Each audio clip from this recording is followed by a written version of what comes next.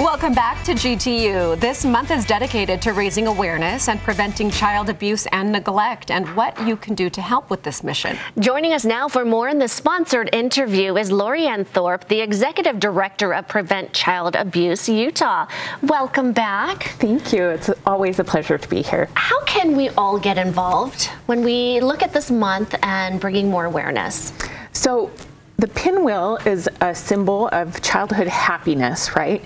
And also it's meant to be a symbol for prioritizing prevention as well. So one way that people can get involved is with pinwheels for prevention. So there's several different options, and one is this year you can plant a virtual pinwheel in a garden nationwide at the Prevent Child Abuse America website. So that's kind of cool. You can plant a pinwheel there and read stories of experiences of other folks just like you. So you can see we're getting some pinwheels more on the East Coast. We need some representation over here in the West. Oh yeah, we need to step it up. I like that you've done this though, because that's easy to hop on to educate yourself, read some of those stories while we're at it. What's the hope there with going virtual? Well, it's we love the pinwheels. We've seen in the past, we've had a lot of pinwheel gardens. This is a virtual way to be able to do that, and so we can see nationwide how people are supporting this effort.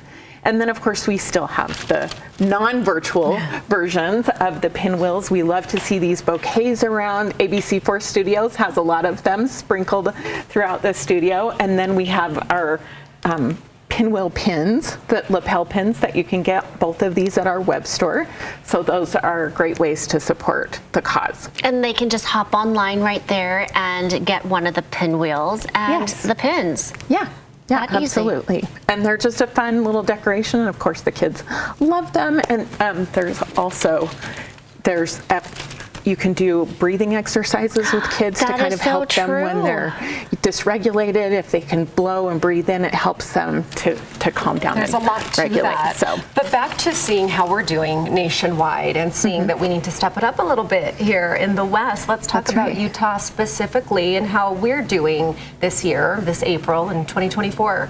Yeah, I think, so Utah is not, we wish that there were no child abuse happening in Utah. We're working towards that. We really want to prioritize prevention and strengthening families for the month of April.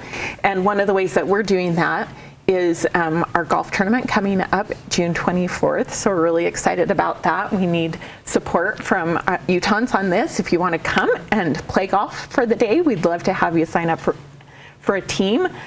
We also have opportunities to donate prizes or to sponsor holes. ABC4 sponsors a hole for us every year, and we're so grateful for that community support. It's a great way for businesses. How are we doing with awareness here across the state?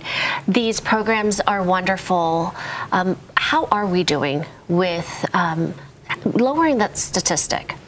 So it's really quite interesting. We did some recent research with the Boulder Way Forward Initiative and Susan Madsen from the Utah State University, and I just heard some of the outcomes from that yesterday.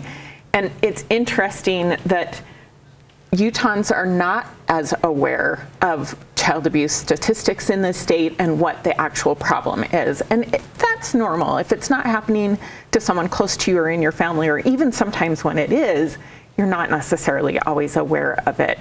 We really want to make sure that we can prevent that harm, neglect, and abuse from ever happening to kids in the first place. And there's really good, solid, hopeful ways to do that with strengthening families and providing support so that kids experience happy childhoods free from abuse and neglect. And if we do need to step it up in our state and know what to look for or what might sound the alarm bell, what are a couple of those things, just maybe right off the cuff, that we can know and spread the conversation about? So something that's interesting sometimes when I'm talking about child abuse, people just think I'm talking about child sexual abuse. And although that is very important and our statistics in Utah are higher than the national average, kids are being sexually abused more in Utah than in other states. So we need to pay attention to that, but it's also important to pay attention to the other forms of child abuse and neglect. So neglect is one of those, right?